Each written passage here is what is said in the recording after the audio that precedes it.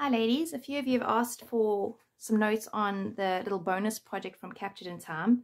It was just a bonus one made from scraps after the two layouts, but we haven't done actual notes, but we've done a diagram for you for the box because that's the only complicated part of this project.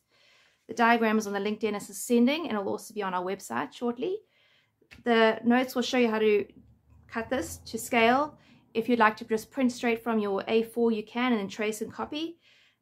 Just wanted to show you the part where it gets a bit tricky. On the larger piece, there's a section that says tape on the notes. And then on the other section, it says tape from section A or from piece A. You need to take the piece off here. It will come off. So that's tape of piece A. And then this it says to put on like so. So it all becomes one piece. From there, it's not complicated at all. Just work in stages. Once you've done the actual cutting yourself, you'll see that it really isn't hard or complicated. It just looks a little bit stressful.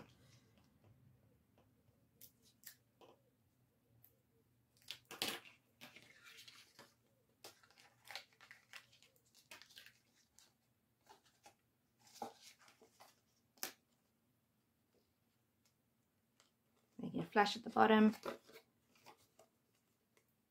flash at the bottom.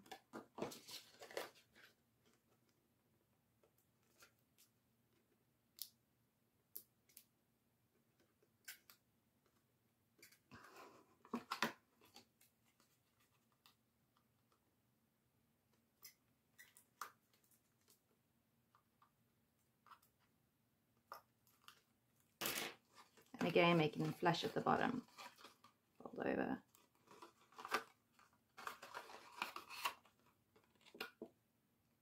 Flash at the bottom. So that's the bottom section done.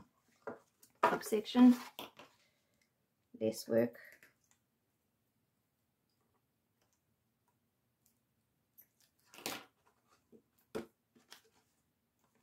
This is now 90 degrees, so flash to the top.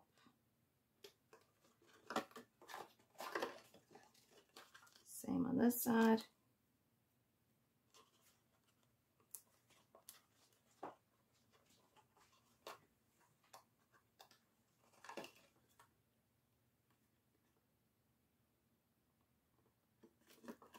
When the tape comes off.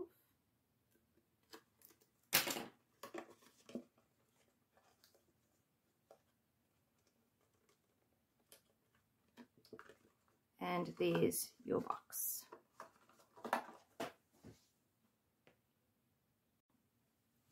So now that you know how to make the box, to decorate the box, I put the ribbon on first. You just got to remember that if you're wanting to do the same as mine. So the ribbon goes behind pieces of paper.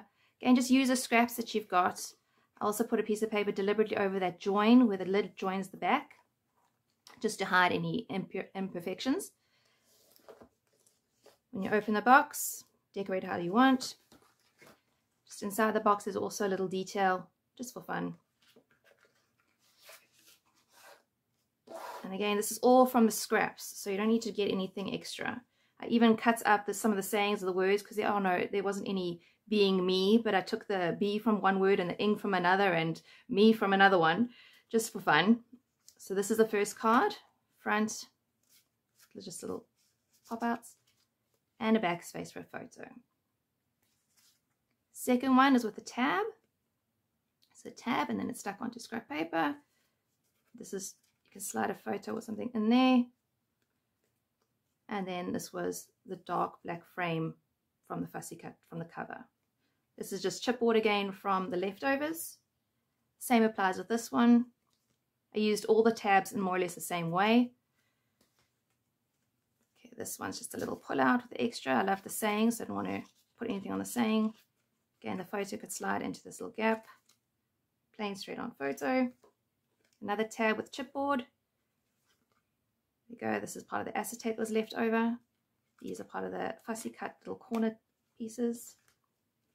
I had quite a decent sized piece of this paper left over from the offcuts, so I made it into a folder. I just covered the back here because unfortunately it was the back of the fussy cut sheet, so it didn't look very nice there. So I just covered this with another piece of paper. A few little tags, little sayings, this little circles part of the fussy cut sheet that were just stamped out. Okay, and then it was even enough for a little booklet. Lots of photos. Again, this was the acetate leftovers. This slides out. We'll all be looking familiar once you've done all your fussy cutting. You'll see where all these pieces came from. There. Again, chipboard, acetate, all used up.